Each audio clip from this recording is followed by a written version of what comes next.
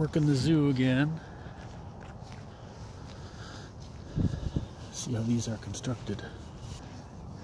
Okay, it's a bunch of 1, 2, 3, 4, 5, 6 hexagonal plexiglass held together with screws or whatever.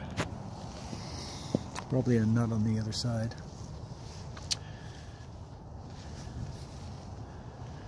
And good sturdy door and frame. Warm in here. They must have a heater. I hear something going. Or is that just the lights? Oh yeah, there's a little heater there. Tiny little heater. And my voice is echoing. Okay, there is a little nut there. Pretty sturdy.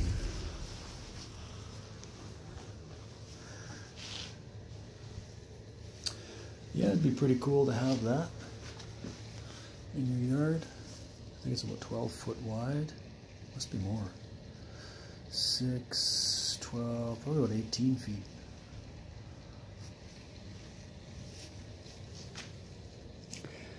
Let's see, if I laid there, my head would be about right there. Another one on me. There, so tall. I guess 18 or something. Yeah. Of course, the bottom ones are half hexagonals.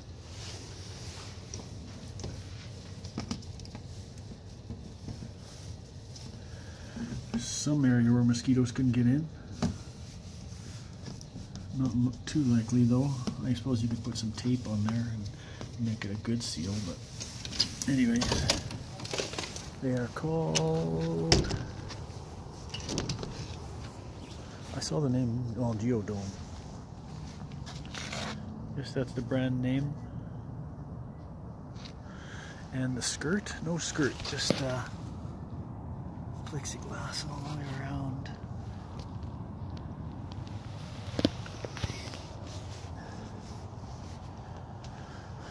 And that's it.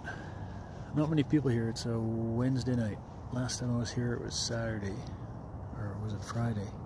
Friday, I think. I can't remember. Anyways, they had the reindeer going up there on leashes. Check out the other video if you haven't already.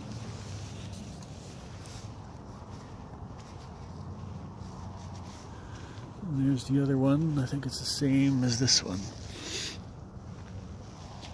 And the top is one big piece.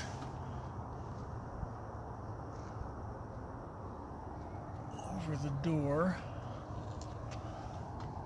with a little skirty thing there to keep the bugs out. And then it goes to the edge there. And it's got some kind of skirty thing on the top to keep the bugs out. It's attached there, up there, and goes in there, I think, yeah. And that's the roofish thing. And it's got that brace going across there. And that brace going across there. And aluminum doors. And it's pretty cool. And that's it.